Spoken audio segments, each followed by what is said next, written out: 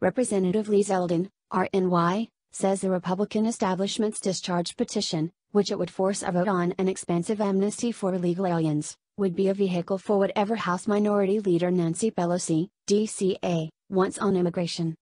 In an interview with SiriusXM's Breitbart News Sunday, Zeldin told Breitbart News deputy political editor Amanda House that Republicans in Congress should be opposing the discharge petition, which a group of never-Trump GOP lawmakers are pushing. The group of Republicans have signed on to what is known as a discharge petition to force a vote to bring an expansive amnesty plan for illegal aliens enrolled and eligible on the President Obama-created Deferred Action for Childhood Arrivals, DACA, program to the House floor.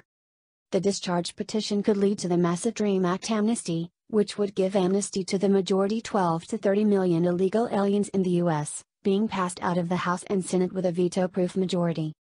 Months of polling has revealed that a no-strings amnesty for illegal aliens is unpopular with GOP voters.